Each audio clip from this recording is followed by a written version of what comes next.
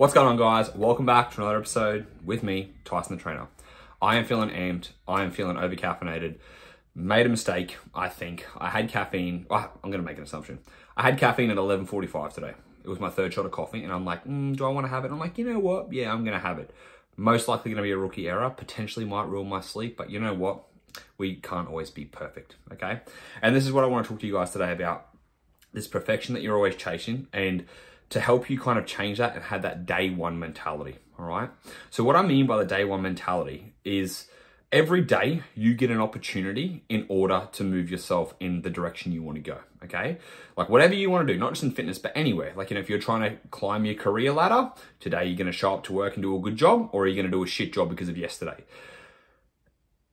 Coming to fitness, if you had a shit day of food yesterday, you know, you have today to either keep going and make progress, or you use yesterday to kind of, you know, decide what you're going to do today, where it's like, oh, I feel like shit, I overate, I might as well start again Monday or whatever it is.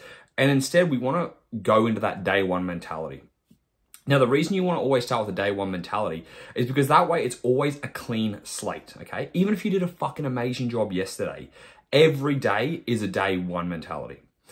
What we're trying to do here is disassociate from what happened yesterday, whether it was a good or a bad day, because it doesn't matter what happened yesterday. If it was a great day, awesome. If it was a bad day, it's shit. But what usually happens is if it was a good day, we use that as motivation, which is great, and we keep wanting going with that momentum.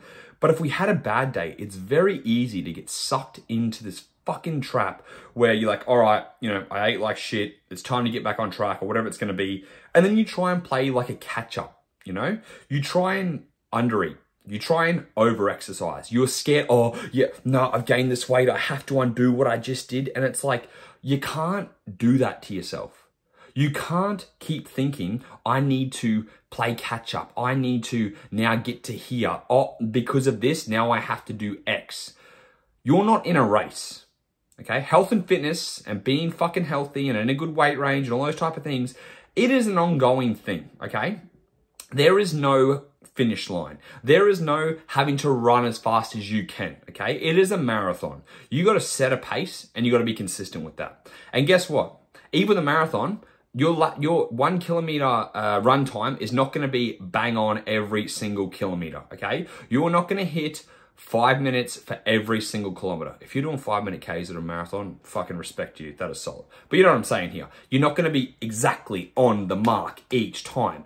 Sometimes that kilometer might be a little bit slower because you might be going slightly uphill. Sometimes it might be a bit faster because you're going downhill. Okay? This is what a marathon, like this is it. Like things happen. Okay? Like life is not a fucking, what am I trying to think of here? Life is not a test tube. That's not the word I'm trying to think of. It's not in a controlled environment, all right? You cannot fucking sit in a box that I'm in here right now. I'm in my bedroom with my Harry Potter books behind me. You cannot just be like, everything's controlled right now. Nothing's gonna get in my way. Shit happens.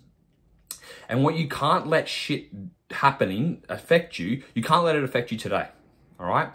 Because if you wake up and you're like, all right, yesterday I overate. I was on track with my weight loss. Now I am not on track. Whatever the fuck that means. I was in a deficit, now I'm not in a deficit. Oh, it's Wednesday. I have to quickly get into deficit for the rest of the week. Today, I'm only gonna eat 500 calories. Well, that's not the fucking right thing to do. Today, I'm gonna try and exercise more to undo what I did yesterday. All these bad behaviors that are not going to serve you for the long term. They're all fucked behaviors. No one wants to talk about it. No one wants to be like, hey, this is actually a shitty behavior you're doing. Because everyone on fucking Instagram, everyone's like, oh my God. You know, like they follow all the comp preppers and they do that shit. Because a comp prepper has a certain timeline, all right? They've got to get lean by this point. Usually it's 16 weeks or 12 weeks, whatever the fuck they do. So if they overeat one day or whatever they have to do, they have to fucking make up for it because they are on a timeline, all right? If you are someone who is following them, and you are trying to compete, then don't fucking listen to the words I'm saying, okay? Turn me off. Please don't listen to me. Because I'm not here to talk about those people. I'm here to talk about you, who is a normal person, who wants to look good, who wants to feel good, who wants to lose a little bit of weight, who wants to have some muscle tone, who doesn't want to fucking be neurotic about every little thing, yet that's who you follow. You follow all these people, and you're like, oh yeah, I need to do what they're doing. These people are not you. These people are fucking crazy, okay? Like, I don't like, for me, having that much control, like I just look at it from my food, from where I came from with my disordered eating. And it's just funny because like a lot of my disordered eating, I look at what bodybuilders do and I'm like, that's pretty fucked up. That's kind of similar to what I was doing, but it's glorified, it's normal, it's all these things that they're doing because it's in this competition saying that's what you got to do. And look, at the end of the day, it is what you've got to do, but that's not to say that it's not a fucking good thing. So let's put them aside. You know, they can do that. If they want to do that, great. Let them fucking do it. You're not here to do that shit. Which means if you fall off track, there's no making up for it tomorrow, okay? If you want to build such a good relationship with your food, if you want to stop falling off track, if you want to stop struggling with the overeating side of things, the binge restrict cycle, you do not let what happened yesterday dictate what happens today, okay? If you overate yesterday, you do not allow that. You do not allow that to affect today. You do not undereat, I should say, sorry. You do not undereat the following day. You do not go into a fuck it mentality and start again Monday. You do not now try and do fucking 3 hours of exercise, okay? Any of these compensatory things you're trying to do is going to negatively affect you in the future because yeah, I can guarantee you've experienced this before. You have one day where it's a bit of a blowout or it's a big blowout. The next day you feel like shit, so you try and restrict. You're not hungry for breakfast. You know, you're like, oh, I'll try and see how long I can hold off. Then you have like a little bit of a lunch and then you're like, oh yeah, it's pretty good. You know, I'm still not hungry. So you kind of undereat at dinner time. You do a little bit of starving side of things. You're probably doing more activity. And then you're like, all right, now I feel good. It's fine. And then the next day you wake up and you're fucking ravenous. Or you make it to that second night after trying to restrict and you end up fucking overeating. You do not want to fall into that pattern. And the way we avoid falling into that is playing the day one mentality or day zero, whatever the fuck you want to call it. Where it's like, if you overate yesterday, that's yesterday. You get back on track today, okay? You eat regularly. Now, in saying this, if you are actually full, because you did eat a lot of food, let's say the day before, if you're genuinely full, then you've still got to eat. You just don't want to force feed yourself, all right? So it's like maybe if you usually have breakfast and you wake up full, have a protein shake, okay? At lunchtime, it's like have a little lunch if you're still full compared to a normal sized lunch. So I'm still trying to get you eating at the regular times you usually do because we're not trying to throw your body out of whack here. And again, we don't want to force feed you because the biggest thing you've got to kind of understand is, are you still hungry? Or are you actually not? Again, some people when they overeat, the day after, they're not hungry, which is fine. Like I just said, have smaller meals and have smaller portions, keep that regularity. But if you are not hungry, if you are hungry, eat regularly. Don't try and restrict this bullshit. Don't do that, okay? It's not good for you. It is going to fuck your relationship up with your food. And just like it's not a healthy behavior to do. Do you notice normal people who overeat the next day, they go, I'm not eating anything, I'm going to go and exercise more? No, they're just like, no. They wouldn't even bring up the fucking subject because they just kind of, they pay attention to their hunger and they just get on with it the next day, you know? Like my parents, when I went back to see my family for my brother's 21st, we had a big dinner. It was a fucking feast. We went to this pub, got a big, you know, it was fucking great. Pardon me, everyone ate too much, had way too much cake. It is what it is. You know what's funny? There's a difference when I look at my family. They're not overweight, they're not underweight. They're mostly in a weight neutral range, I would say. They could lose 2 to 5 kilos, you know, to be in a healthy range. But funnily enough, when everyone's full, they just stop eating. Oh, I'm full, like I'm stuffed. Whereas like someone like myself, because of where I came from, like, you know, my background with the overeating side of things, I can just keep pushing past the signs of fullness. Like I can be stuffed and I'm like, I had this emotional drive to want to keep eating, whereas they're able to stop themselves, right? I am obviously able to do that now, so I stopped because I was full, okay? The next day, I get up, I do my regular exercise, I get up in the morning. My dad's not getting up because he's like, oh fuck, I ate too much cake last night, let's go for a run together. No, he's just going about his day, doing his normal thing, he has his coffee, and then he gets on with it, you know, same as my mum.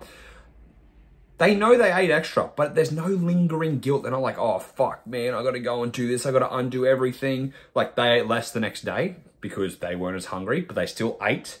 And it's just like, I just paid attention to their behaviors because I'm like, haha, this is what normal people do. And we need to apply that. Because you can learn a lot of things from normal people, which is good. You know, there's obviously good and bad stuff.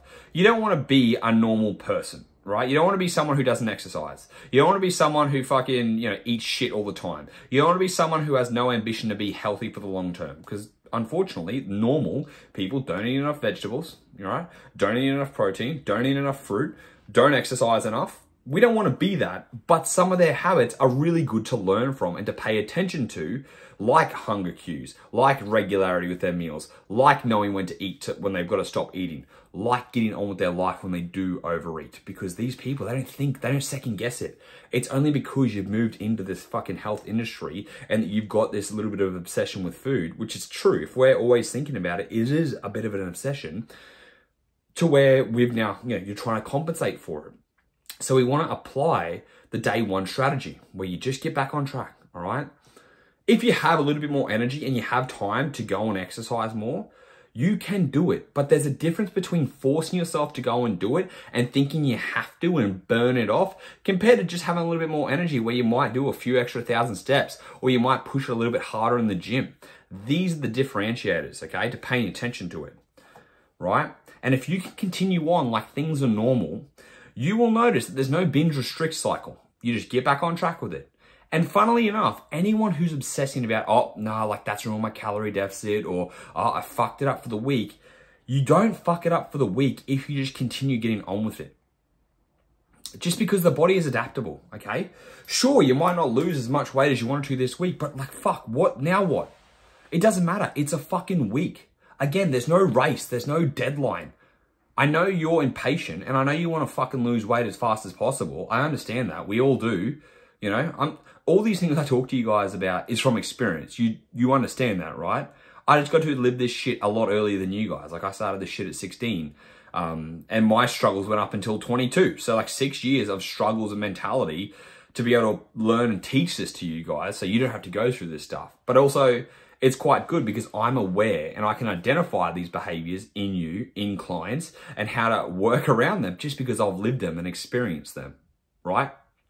And so when you get on with it and you don't compensate and there's no rush to get to the finish line, you'll realize that it actually becomes a lot easier to keep moving on with life, and you become more consistent when you get on with it.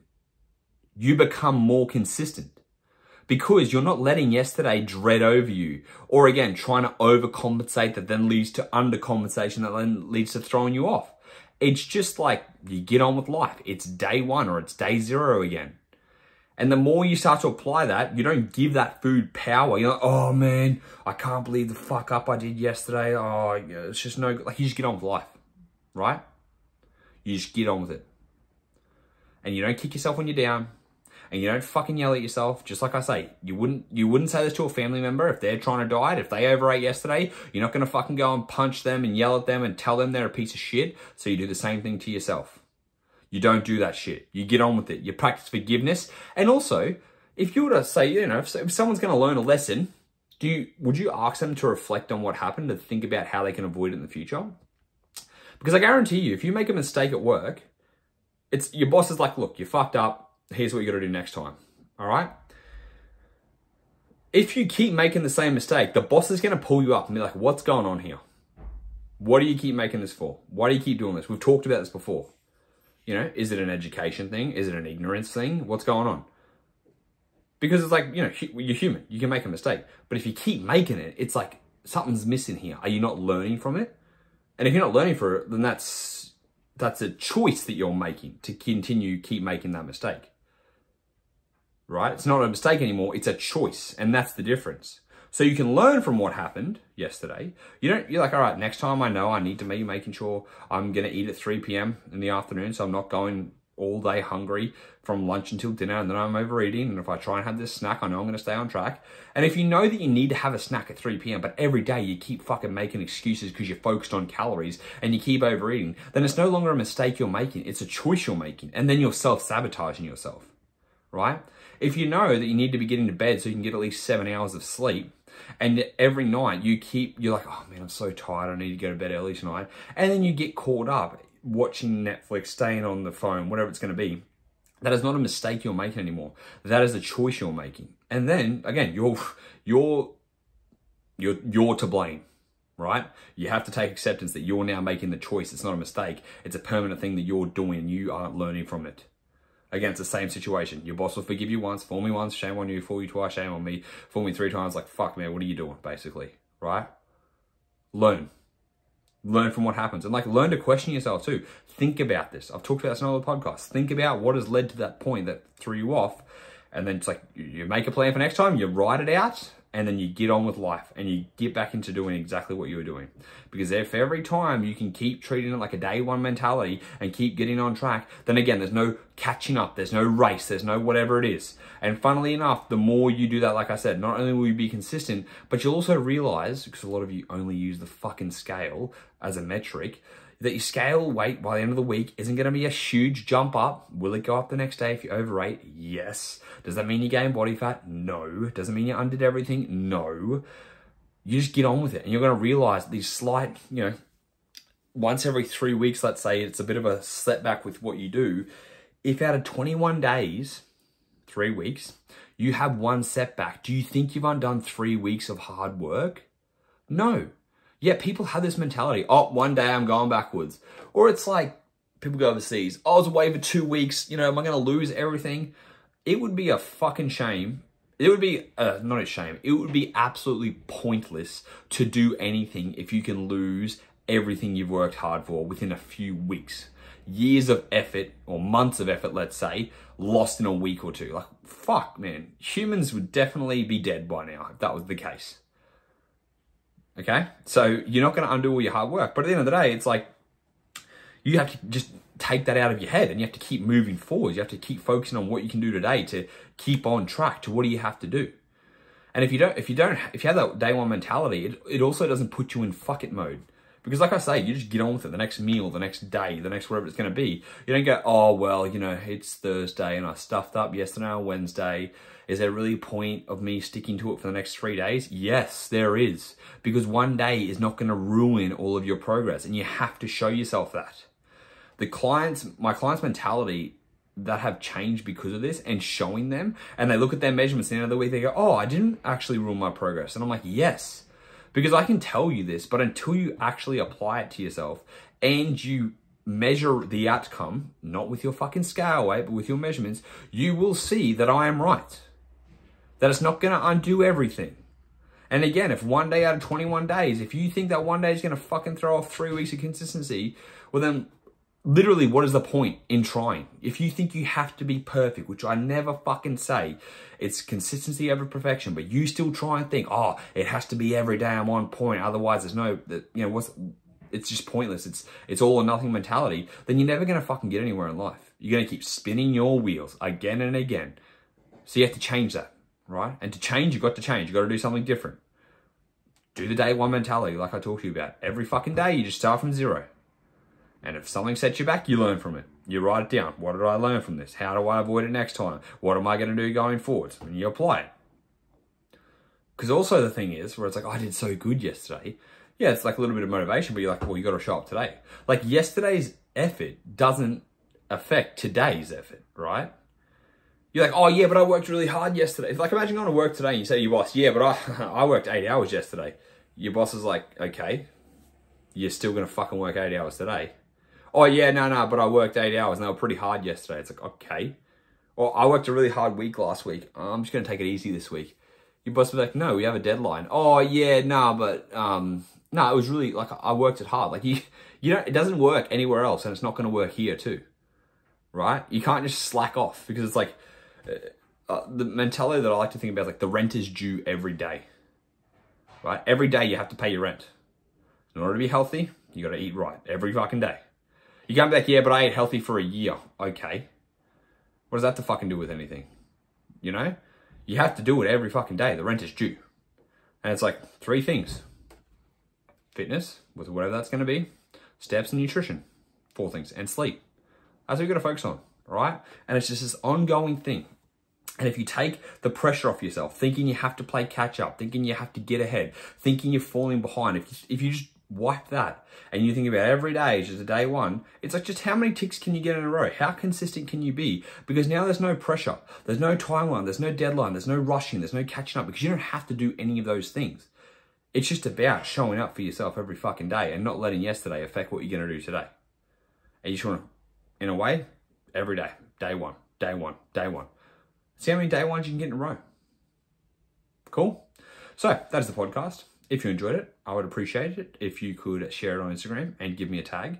And don't forget, if you are interested in online coaching, make sure to click the link in the description and we can organize time to have a call and I can show you how I help clients achieve fucking good results and are able to keep it and not hate their life by being able to enjoy foods they love and training that is actually beneficial to them and not just some bullshit training they're going to give everyone else. So click the link in the description if you're interested in coaching and I'll speak to you guys next time.